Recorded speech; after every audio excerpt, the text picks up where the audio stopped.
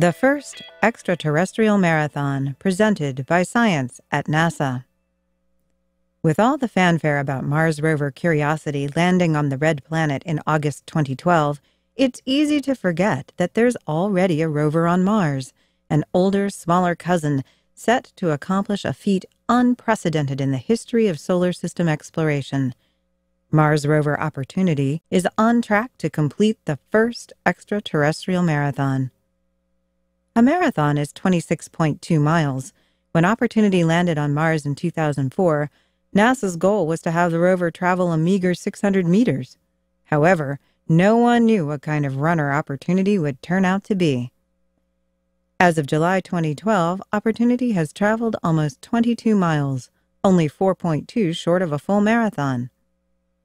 Runner-author Hal Higdon once said, "The marathon never ceases to be a race of joy, a race of wonder." That goes double for a marathon on another world where every mile promises a new discovery.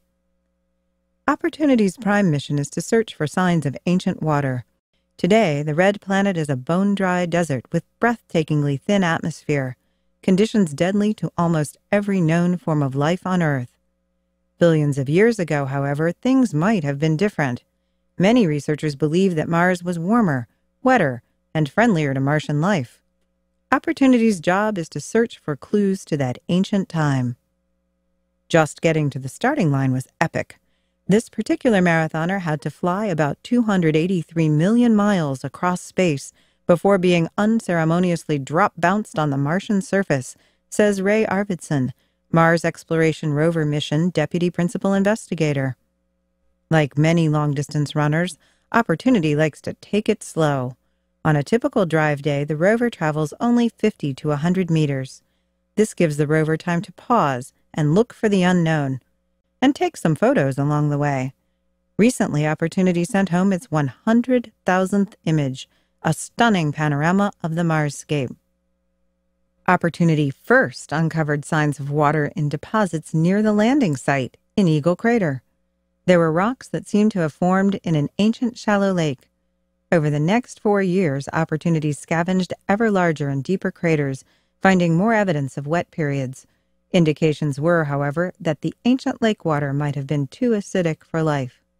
The metallic marathoner soon set its sights on Endeavour Crater, an enormous pit 14 miles wide and hundreds of meters deep.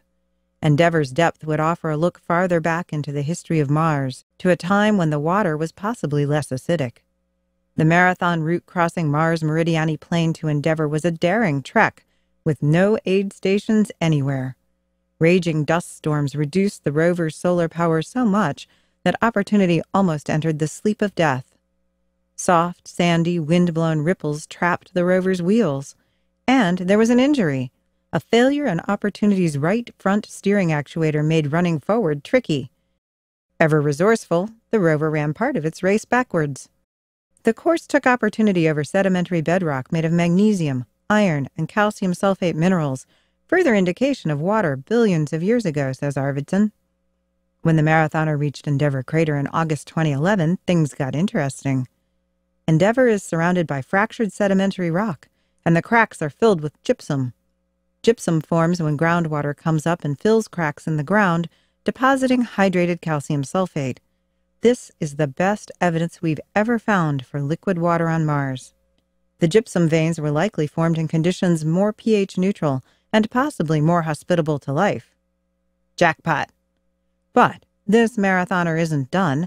Opportunity is doing so well that 26.2 miles might not be the finish line after all. We have no plans to stop running, says Arvidsson.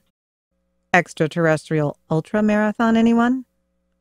For more news about other NASA missions going the extra mile, visit science.nasa.gov.